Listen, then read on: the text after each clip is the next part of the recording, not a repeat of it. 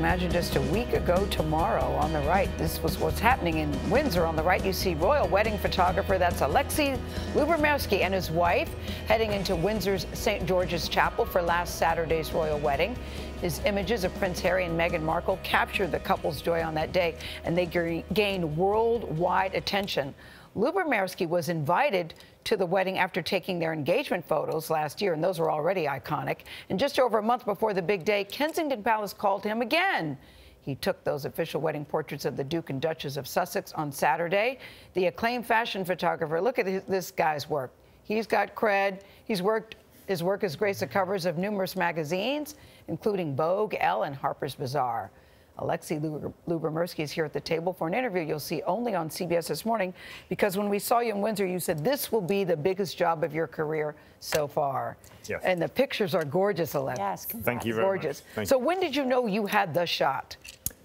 Because you had 25 minutes to shoot 6 photos. Yeah, I think it was one of those rare occasions when I had no time to look at the screen when I was taking pictures. And usually you take a couple of frames, you look at the screen, you check everything, the position. And so I had 100% faith in my assistants who were watching the screen. I said, you just tell me if anything needs fixing, because I'm just going to be concentrating on the family and getting the kids looking. And so it wasn't until way after in the afternoon when I got the files on a hard drive, and I was in the car on the way back to my mother's. And I was so nervous. Yeah. And then I was going through the pictures and kind of like flicking, and all of a sudden you see the one. You're like, oh, God, amazing. It's this relief, and it's very emotional. Tell us about this picture where they're sitting down, and you really captured, I thought, Harry's just beautiful smile and kind of the joy of the moment. Did you tell him to do that pose? Did you say that? We were, like I said, we had 3 minutes on that position, on that setup, and so I said, let's walk out to the rose garden. And as we walked down, they were sort of hugging, and it was this relief and happiness. And then on the way back, I said, listen, just sit down here. And she just fell into that position, and they were laughing, and it was this constant smiling. You know, they didn't fix her hair to be perfect like that, or just felt like that naturally? It just felt like that naturally. Really? Alex, yeah. How do you, in a moment like that, do you just hope that it happens, or how do you set people at ease when you've got such a short period of time? Good question. I have no idea. I think it's just something my aura, yeah. Yes, yeah. No, I just try to be as sort of relaxed as possible. I've always said that I'm not one of these artists who sort of wants to force my vision onto people. I want to document people. I want them to be seen. Which is probably why. But the Queen appears to be smiling, though, Alexi. That's one of the things you were concerned about. How do you get the Queen to smile? Do you say, OK, Mom, let's try that again? She's smiling. How did you do that? I think she was probably smiling at my efforts to make the kids all look at the screen. What did you do to do that? So I'd overheard the chaos of the kids before, and I overheard somebody offering them a Smartie, and a Smartie is English M&M. OK, OK.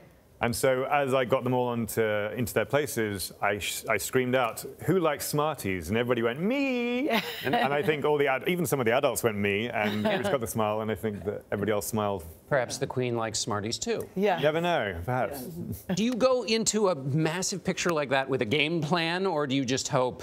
I mean, obviously, you know where the bodies are going to go, but how much of it is planned beforehand and how much of it is just improvisation in the moment? I like to plan as much as possible so that if everything goes wrong, at least I can fall back onto that base plan. But it pretty much went according to plan. The only thing that I wasn't sort of the unknown was the children, and they behaved magnificently. So. What was the mood like? Was there a lot of conversation with Harry and Meghan to each other? Was the royal family talking amongst themselves? What was it like? We had 25 minutes to shoot these 6 setups. Yeah. So it was people were getting sort of moved around quite quickly. But in between shots, I glanced over my shoulder, and it was like a family room at any family occasion. You know, the brothers were talking. The children were being wrangled by parents, grandparents were talking to their children. It was just it was a very beautiful sight, you know, lots of a happy family moment. How many people now want you to take their wedding picture?